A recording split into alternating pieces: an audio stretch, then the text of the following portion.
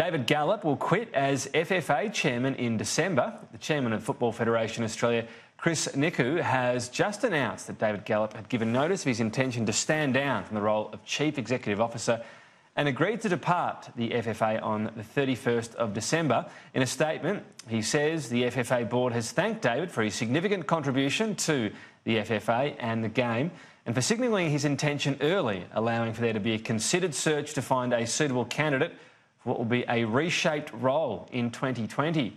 We've had reaction to this decision.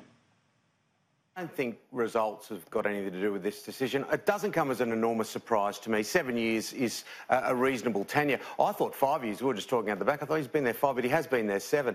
And of course, he's been a polarising figure, whether it's been running soccer or whether it was running NRL prior to that. But you'd have to say that David Gallop, for whatever the reasons are here, has been strong, has been a strong leader for this game, and it comes at a time where the A-League is transitioning into an independent competition. But he also was the guy that sacked Holger Osick and put in Ange Postecoglou.